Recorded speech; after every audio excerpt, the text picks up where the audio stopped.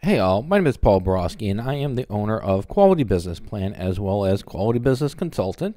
And what I'd like to do today is to introduce y'all to my beginner's guide to financial analysis for Ford Motor 2021.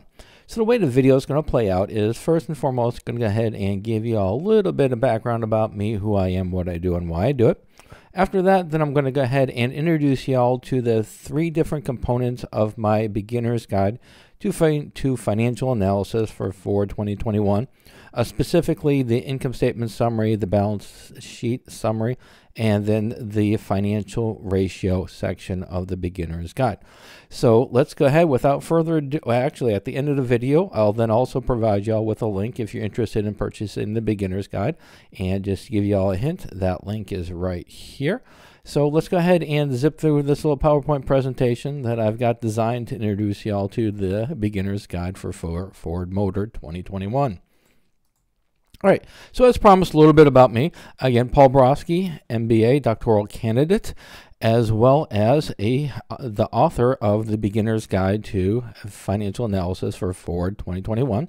I write probably about 15 to 25 different beginner's guides as well as financial reports for various companies for the last 5 years. So like I said, I do about 15 to 25 of these reports yearly for the last 5 years, so I do have some experience in analyzing public companies such as Ford. I am also the author of the Beginner's Guide to Understanding Financial Statements and Financial Ratios, so check me out on Amazon.com. And then finally, I am an adjunct professor and subject matter expert in both business and finance, so I do have some academics as well as some real-world teaching experience backing up my thoughts and ideas for my reports and beginner's guides. All right, enough about me. Let's go ahead and introduce the star of the show, which is Ford Motor 2021 Beginner's Guide.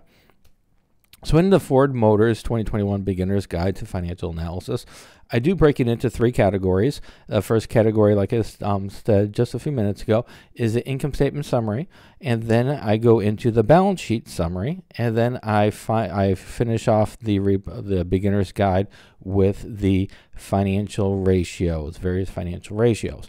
So let me go ahead and show you what's in how it's structured. So the beginner's guide starts off with the beginner's guide. Some income statement summary section starts off with a starts off with Ford's Motor summarized income statement for the last 5 years. So what I did is I went out, did a little bit of research. I collected Ford's 10Ks for the last 5 years, took a look at their income statement, and I summarized it and put it into my financial model. And here is the findings for the summary of their income statement for the last 5 years. Then what I do is I go ahead and I've broken down important line items from the income statement, for example, revenues. And then what I'll do is I will go ahead and define what revenues means. I'll give it to you in layman's terms. And then finally, I'll give you some analysis tips as to what to look for when analyzing that specific line item. The next section, the second section, is the summary balance sheet. So again, what I did, went out, found the 10Ks for Ford Motor, summarized the balance sheet for the last 5 years, and I put it into my financial model. And here is an example of the Ford summary for the last 5 years. And then what I did is for the important line items that I found important, I went ahead and described the line item, told you what it means. I gave it to you in layman's terms. And then again, I also offer you some tips for the analysis when analyzing that specific line item. The third category, which is pretty in-depth, is the financial ratio. So I take a little bit of different of approach for the Ford Motor financial ratios. In this section, I went ahead and I classified various ratios into liquidity ratios, asset ratios, profitability ratios, and then debt ratios.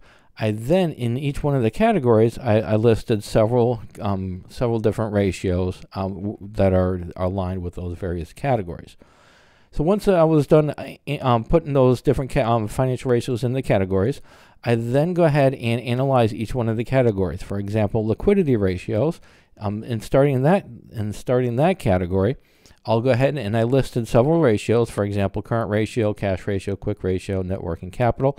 And then I summarized the formulas that I used to calculate each one of the ratios. And then I also provide you with a summary of the various ratios. For example, Ford Motors' current ratio for the last 5 years would be right here, cash ratio right here, and so on.